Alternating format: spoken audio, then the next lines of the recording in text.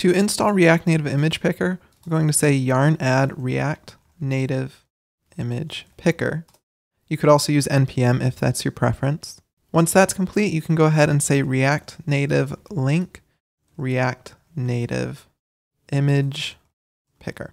And the reason we're running React Native link React Native Image Picker is because this project has native dependencies, so we need to actually tell both the native iOS and Android project about those so we have full access to everything.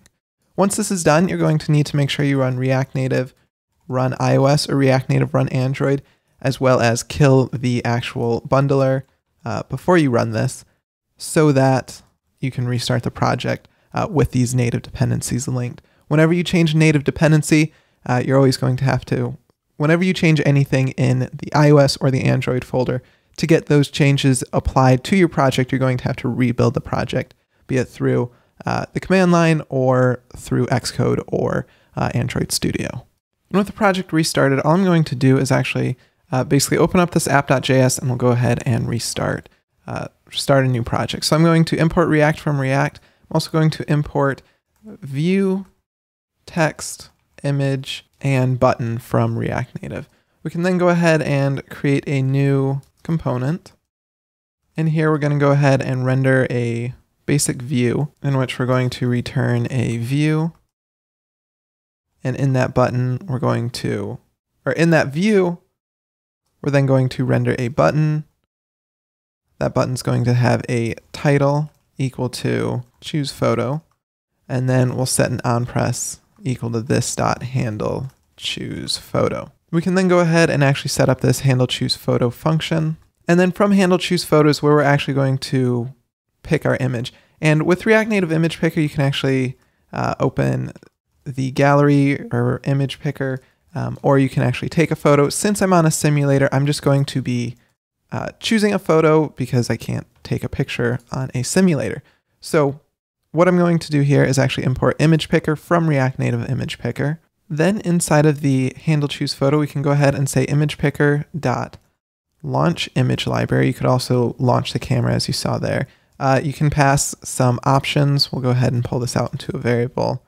Call this options. We'll just make this an empty object right now. And then for a second argument to this function, we'll go ahead and put a callback function in here. So we're just going to get a response back from here. And then we'll just log this to the console. And down on this view, I'm going to go ahead and add some styles. I'll say flex 1, align items center, and then justify content center. Okay, now we can see this button. So if I actually pull the debugger window over and clear this out, and then we go ahead, choose a photo, we'll see the actual photo gallery. We can choose a photo.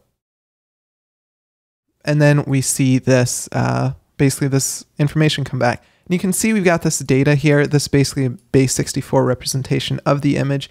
We're not going to need that. So just to kind of save on device memory, I'm going to say no data true as an option to launch image library. I'll go ahead and choose an image once again. And you can see we've got the file name, we've got the actual URI to it, all this different stuff that we're going to be using while uploading the image. So if you're demoing or working on Android, exact same is true. Everything's going to be the same here. And one thing we can do quickly, let's actually store this into state. So I'll go ahead, initialize some state, and I'm just going to set photo to null. And basically with this response, so if response.uri, then we're going to go ahead and say this.setState, photo is going to be equal to the response that we just got back. Then down in our render, we can go ahead and say, actually we'll go ahead and pull this off of state, so we can pull state off of this.state. And we can say photo, if a photo exists, so if it's not null, we'll go ahead and render an image. The source URI is going to be the photo.uri, and then we can go ahead and set some styles to it. We'll just set the width to 300 and the height to 300. I'll save this, and if we go ahead, choose a photo once again, you can see that photo now pop up. So we know we're actually getting the correct image and the correct URI from that. So we can actually go ahead and start uploading that image.